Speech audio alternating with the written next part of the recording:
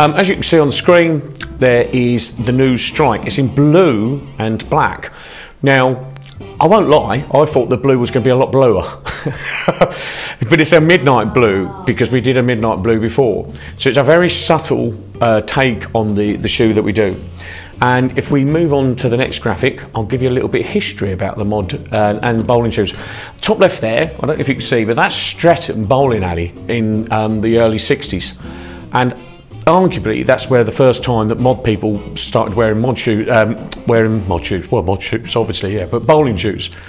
And the story goes, the famous story is that the guys liked them so much that they walked out with them because they took a pair of rough shoes in and walked out with a pair of good pairs. Now, I have a bit of a theory about that. I have a bit of a 60s, I don't know if you want to go back to the camera for a second. So I have a bit of a theory about that because if you look, there's a few pictures, and I know Mickey Tanner and a few of them, everybody thinks of the mod thing as being a very sort of always suits, but I always reckon that they had their suits, pictures taken in the suits, because that's when you were having your picture taken. Do you understand what I'm trying to say? So it was for best. Nowadays we've got cameras all the time, so that we always get this impression they're always wearing their best all the time.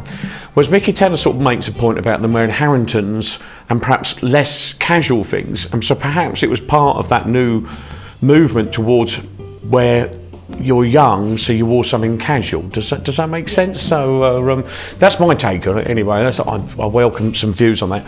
But anyway, go back on the slide, and I'll. Is that the history one? It's the second one. That's the one. Yeah. For us lot, mod revival, my era. If you look at the top, there's the Jams gift inner sleeve. There's a guy with bowling shoes on, and I think it's because Weller was starting to get involved with the you know, Northern Soul thing. I think by '82 he'd kind of got bored of that kind of crashing guitar sound and moved on.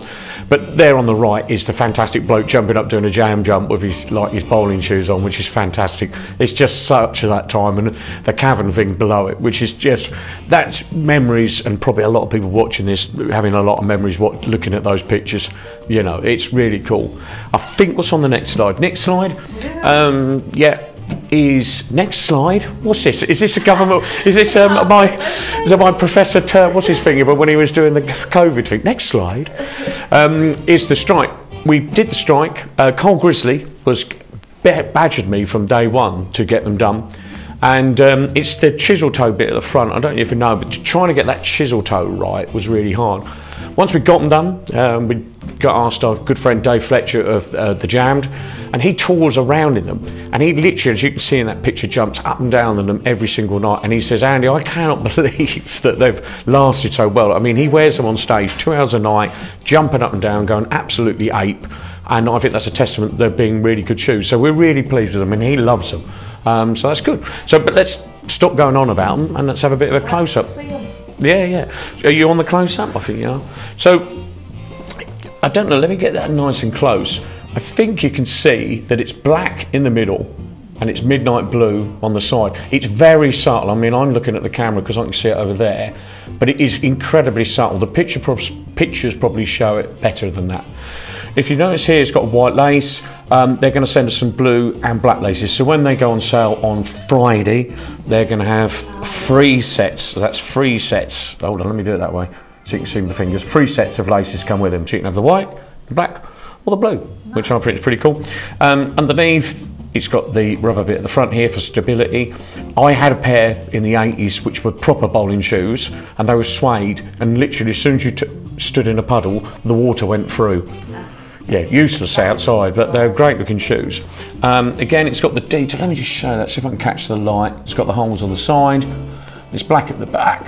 They are made of the softest leather. Let me try and get that in really close. They're ridiculously soft. They literally don't take anywhere in. You can literally put these on the feet. And I don't know if you can see, but it doesn't have an inner. It's one piece. Does that make sense? It's not 2 pieces stuck together. So they're ridiculously comfortable. The people who like them of ours have got many pairs. So there you go. There's a close-up of them. What you can wear them with, it's endless. I mean, on the wide shot you were seeing, there's all this Kabichi stuff. You know, look at it. I mean, every single piece of it goes.